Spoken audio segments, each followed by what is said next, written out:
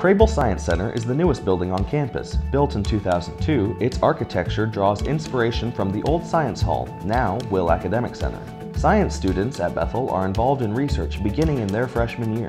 Juniors and seniors lead research teams after first learning the processes themselves from older students. Many students publish research before they graduate, present at conferences across the U.S., and even receive grants to conduct research over the summer while being paid. 50% of our biology and natural science graduates successfully pursued PhD and/or MD degrees, making Bethel first in the state and 92nd in the nation.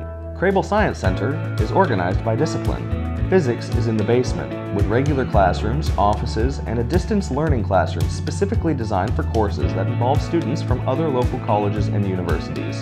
Psychology is on the main floor, which it shares with the large windowed KSC atrium. The psychology area comprises of classrooms, labs, and professors' offices. Students can use EEG caps to measure neural responses to stimuli during certain research projects in the labs. Chemistry is on the second floor. In spring 2020, the Bethel Board of Directors approved transitioning the chemistry major to a more relevant biochemistry and molecular biology major. This major will be a hybrid of chemistry and biology and provides a strong undergraduate base to students with health profession aspirations. Biology shares the third floor with the Latner Conservatory.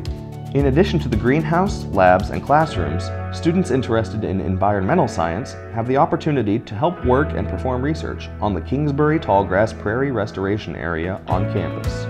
The Maybe Observatory includes a telescope with recently updated software and the largest production aperture currently available. Wichita State University has a virtual link to the telescope to enhance its own observatory capabilities. The opportunities for science students at Bethel are truly out of this world.